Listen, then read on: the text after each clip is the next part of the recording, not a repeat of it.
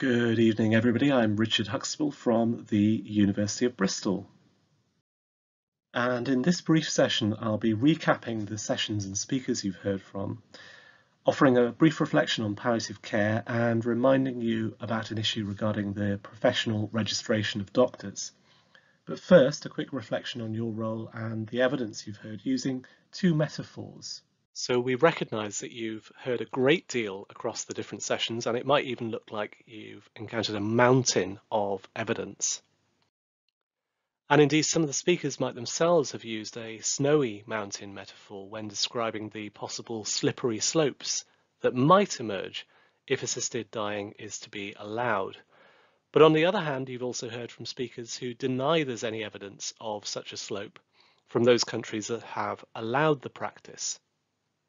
Indeed, you've heard lots of strong arguments on both sides, so if I switch metaphors, you might have felt you were witnessing a tennis match where the ball is travelling back and forth across the court, not yet sure where it will or should land, and of course, that's your role, to work out where you think the ball should travel. And I mention all this here to recognise that there are strong arguments on both sides, and you've heard a great deal of information from many people with expertise about or experience of the topic. So let's briefly recap who you've heard from. So in the first session, you focused on what is assisted dying, received some background information about the phenomenon, including definitions, language, and the Jersey context. And you heard from Hugo Forrester, who spoke to mental health and well-being for you as participants in the jury. And you heard from your advisors, Alex and Suzanne, who offered some assisted dying scenarios and a picture of UK law. Then Ruth from the Government of Jersey focused more specifically on the law in Jersey. Then in session 2, you moved to eligibility criteria for assisted dying, so processes, safeguards, and authorization. And on that occasion, your speakers included Isra from the University of York, who looked at assisted dying legal criteria, Professor Rob George, a palliative care doctor, who gave a critical overview of medical eligibility criteria, and you heard from Professor Raphael Cohen-Almagor from the University of Hull, who gave an overview of safeguards, authorizations, and processes. Then in session 3, you looked to lessons from elsewhere, particularly North America, and specifically from Canada and Oregon. So Jocelyn and Trudeau offered perspectives from Canada, and indeed both were speaking at a time when further changes were being proposed to Canadian law on this topic. You also heard from Nancy, who came to us from the United States, who offered some insights into Oregon. And you additionally heard from Robert, who also gave a perspective on Oregon, albeit with some more critical reflections. Moving then to session 4, you looked to Europe, and in particular, and specifically to Belgium, the Netherlands, and Switzerland and Germany, with Sigrid speaking to the Belgian experience, and Emily, another of the advisors to the jury, speaking to the Netherlands, Switzerland, and Germany.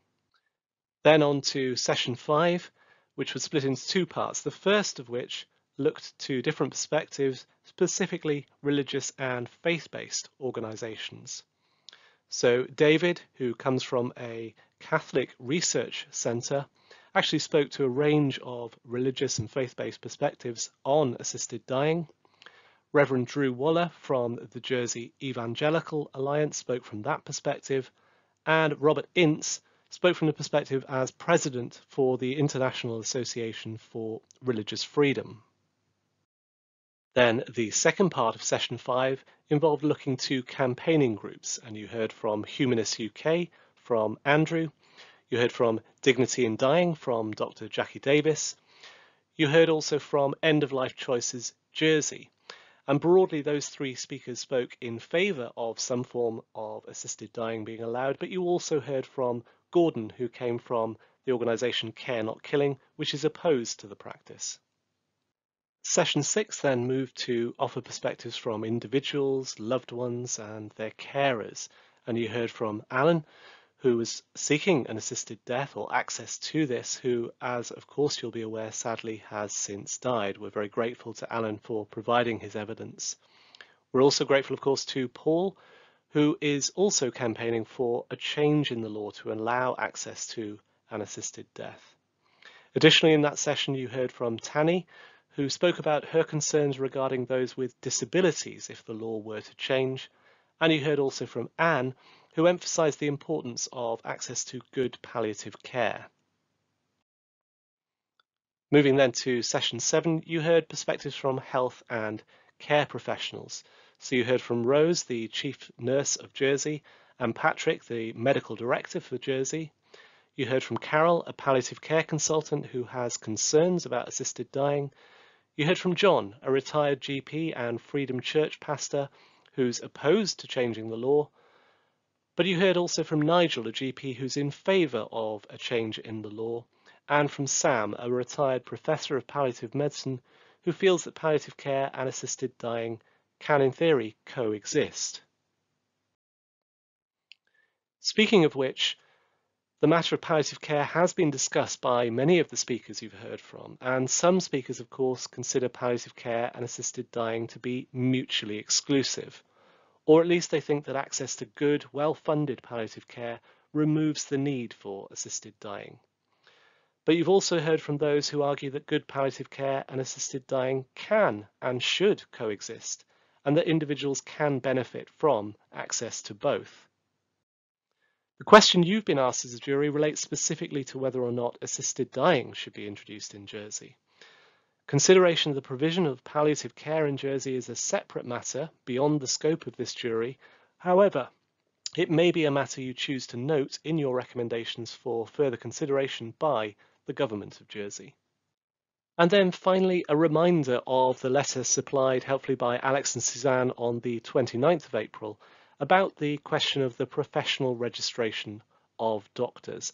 And their letter was informed by discussions with the Government of Jersey, who had spoken with the General Medical Council, which regulates doctors. And the key messages in that letter follow, but it is well worth rereading it.